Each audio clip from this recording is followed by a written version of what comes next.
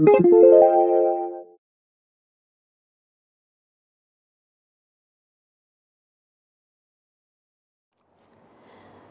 to show you how to knit this pretty cobweb frill edging.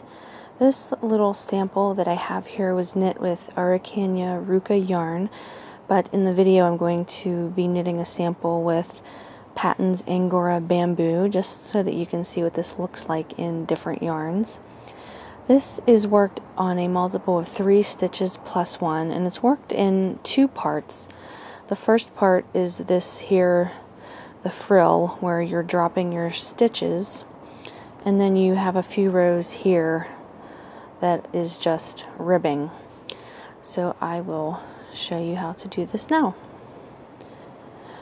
I have 16 stitches cast on in the Angora bamboo yarn, and I'm using size 9 needles.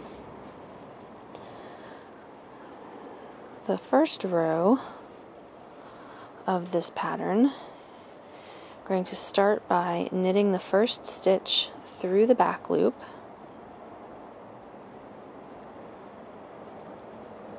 and then you're going to repeat across your row, purl 2, knit 1 through the back loop. So purl 2 stitches,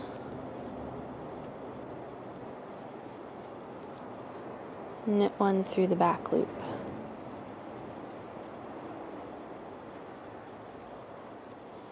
Purl 2 stitches,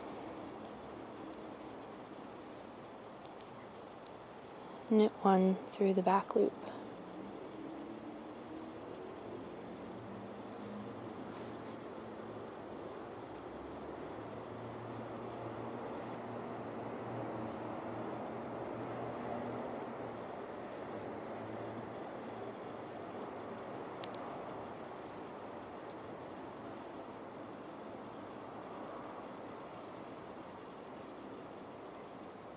And last repeat, purl 2, knit your last stitch through the back loop. Then for the second row, you're going to purl the first stitch,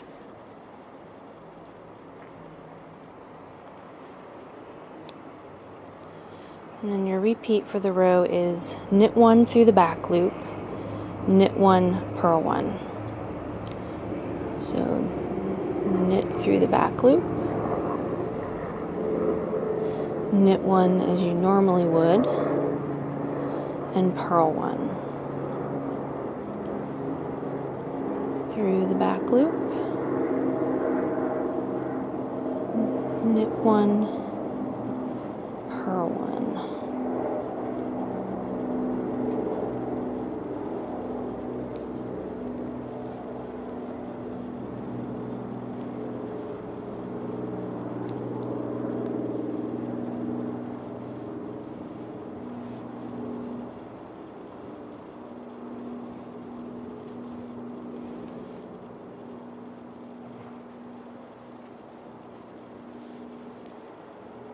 And you will just repeat those 2 rows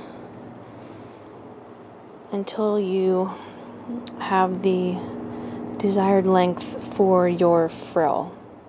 Okay, when your frill is as long as you want it to be, you're ready to drop your stitches. You want to make sure that you end on row 2 of your pattern repeat.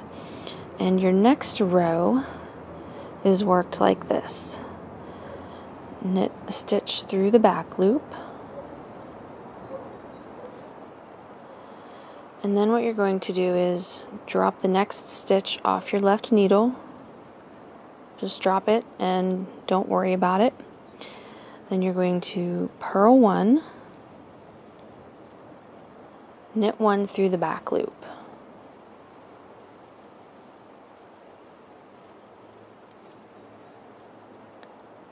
Drop the next stitch off your left needle, purl 1, and knit 1 through the back loop. Drop the next stitch off your left needle, purl 1, knit one through the back loop,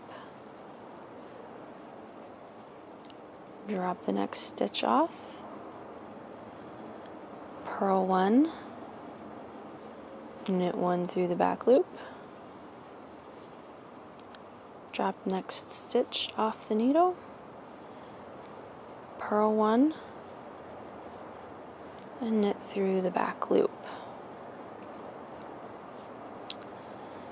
Okay, we'll go back and unravel these stitches in a minute when we are done with the second part of the pattern. Now the next 2 rows,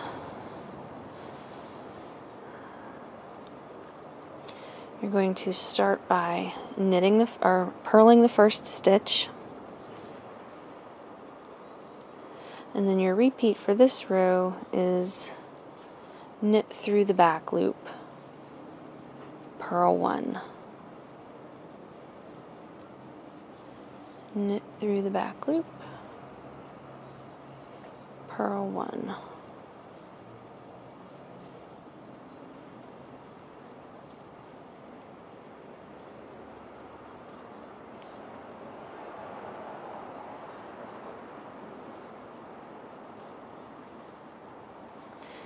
And the next row,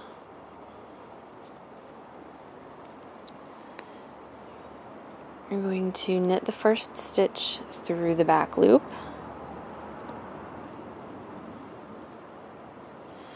and then your repeat for this row is purl one, knit through the back loop.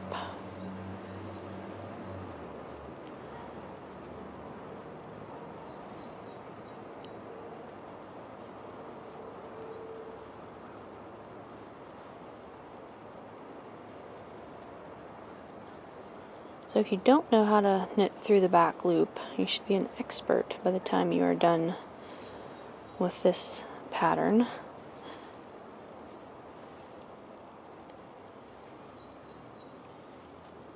Okay, now you're going to repeat those 2 rows 2 more times. Okay, I just bound off my little sample here, and if you were knitting this, you would either bind off if you planned on sewing this onto a completed project, or if you wanted to just go right into your project, you would continue knitting. Something to keep in mind though, if you're going to go straight from the frill directly into knitting your project, you're going to be dropping 1/3 of your stitches, so you need to keep that in mind when you're calculating how many stitches you cast on in the beginning.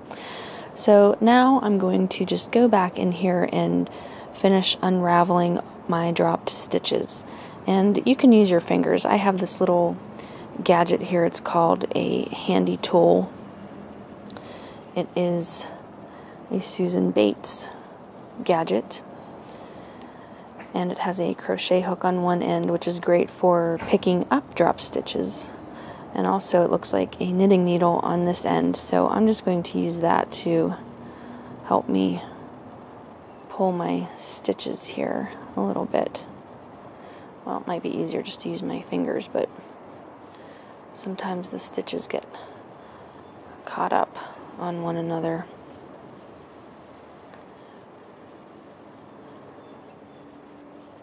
So you're just going to go back and unravel all of your dropped stitches down to your cast on edge.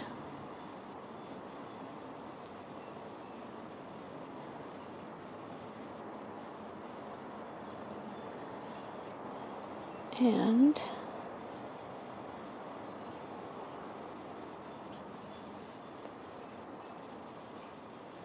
when you're done, you will have a pretty cobweb frill. So this is the sample that was knit with the Patton's Angora bamboo yarn. And then this was the Araucania Ruca yarn. So you can see you get very different looks with different yarns.